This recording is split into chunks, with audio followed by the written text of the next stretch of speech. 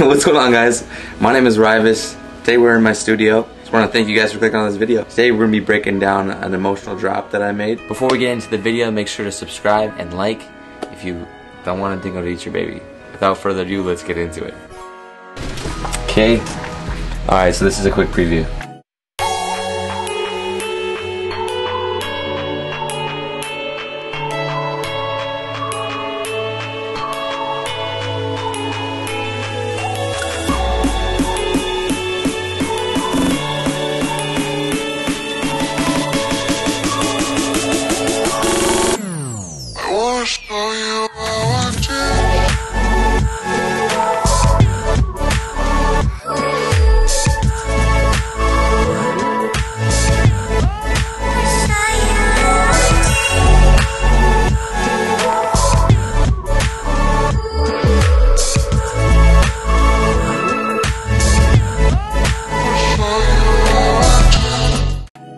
Alright, so I'm going to show you guys the drums first. This is what we have for the drums.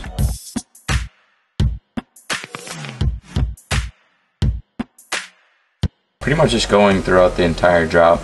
Then I'll add this tonal on the second half.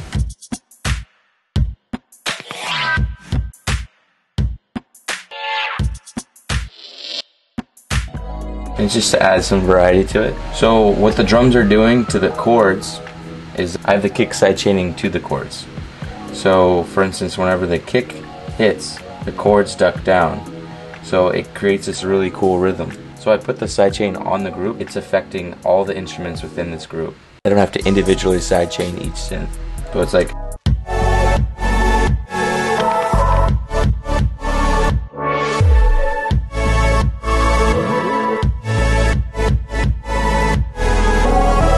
okay, so let's get right into the chords. So for the chords, we have four main layers. We have this chorus.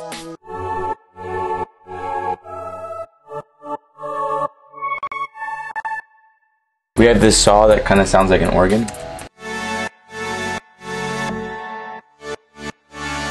And this is the main saw sound.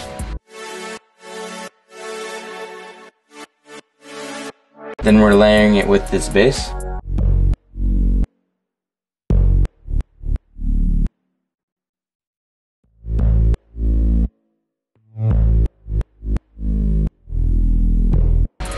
I have this transition sound in between the bass. I have this vocal that's just going out throughout.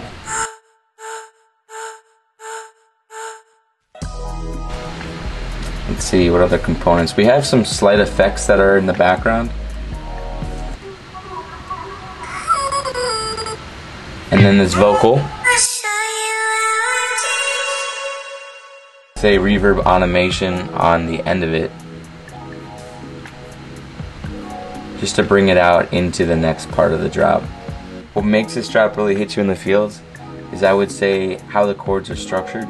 So for instance, we have the first chord, which is a very open chord.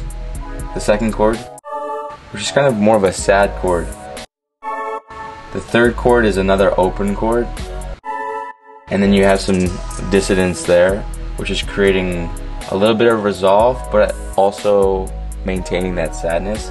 And at the end, this kind of just leads into the next progression, which is the same exact thing from the beginning. I feel like the chords should be telling a story, and each chord can change the way that the story is told. So you can just start with one chord and then figure out where you want that energy to go for the next chord. I'm not thinking that needs to be a certain chord progression. I'm literally just, I'm doing it by feel and what I think sounds good. So make sure to experiment with what you think sounds good. And I also have this thing in the background, which is just consistently looping. Okay, we have this atmospheric melody.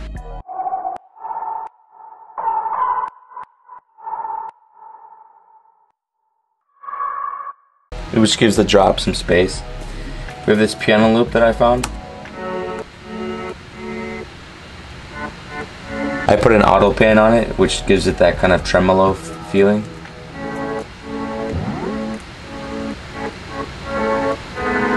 And lastly, we have this melodic element.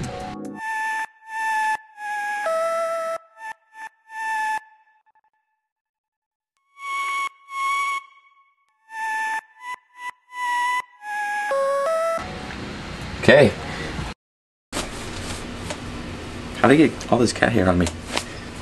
Okay, so that is the video. Thank you guys for watching. If you want to see more videos like this, make sure to like and comment the video that you would like. If you guys have any suggestions or any things that you guys want me to do, like a challenge or breakdown of a certain genre, whatever, leave it in the comments below and I can get to it. I also want to announce that I'll be giving out some free packs from my website that should be live at the end of this week, where I'll be offering loops, MIDI, samples, literally from breakdowns like what you just saw. Also where you can hire me for my production services. So stay tuned for that announcement. I hope you got something out of this video. I'll see you guys on the next one.